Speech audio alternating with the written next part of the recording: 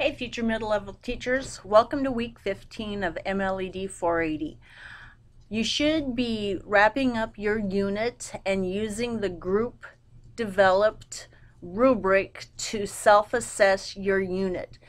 The Dropbox will be open until December 9th at 11:59 p.m. so you can get it submitted.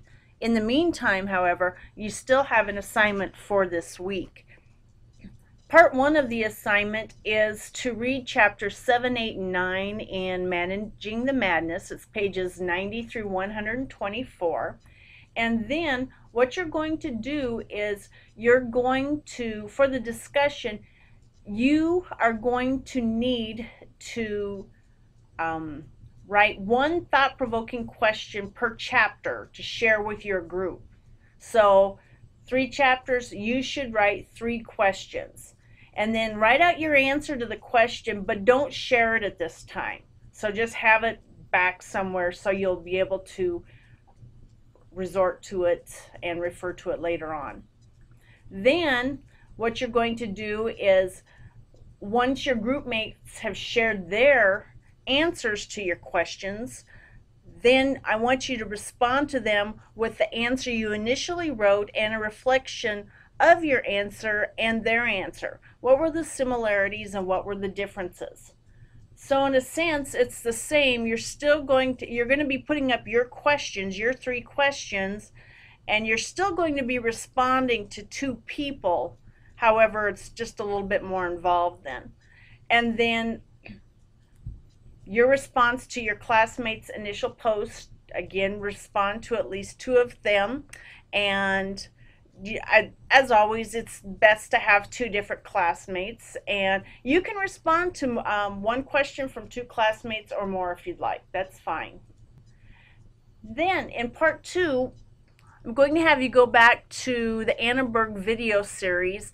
This one's going to be Teaching Math, a Video Library, grades 5 through 8, and there are 4 different videos that you can choose from. You only have to choose one to watch it. But once you've watched it, I want you to think about the following questions. How does the teacher connect other content areas or make real-world connections for his or her students? And how does this work to engage students? How do you know that students are engaged from what you're seeing there? What types of problem-solving, collaboration, and critical thinking are students engaged in? And then, how can you accomplish this in your content area? And then, lastly, we're going to go back to for part 3, we're going to go back to chapter 1 in Managing the Madness, which was Engage Them. And then I'm going to ask you to go to the Middle Level Leadership Center, which the URL is on the content page for week 15.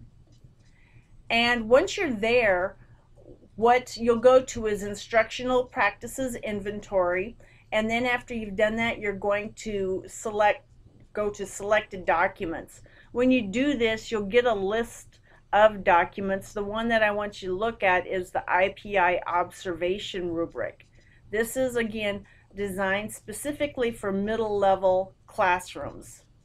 And once you've done that, you will see an Instructional Practices Inventory, and this is just the top part of it. You'll see the rest when you go to the website, but just to give you an idea, it's all about engagement. Going back then to what the discussion questions for this week entail. You're going to post your 3 questions that you created for chapter 7, 8, and 9.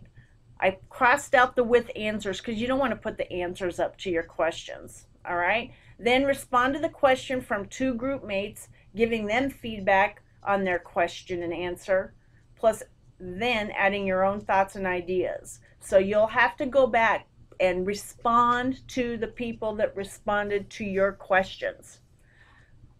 Then go back to chapter 1, rule 1, engage them, and then add to that the IPI observation rubric information and the video that you watched in the math classroom, and then answer this question. How does engaging students play a role in classroom management? Thanks everyone, and if you have any questions about this week's assignment or your unit project, please post them to the discussion board. Have a good week.